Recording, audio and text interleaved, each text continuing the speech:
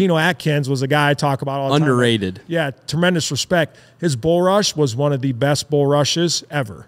Like, he was only 6 foot tall. He had calves that were like the size of like coffee cans. And like, you want to talk about a guy that could bull rush, you would not stop him. Like, and it's a bad feeling. I remember like talk about pushing a guy against his will. I never stopped him on a bull rush.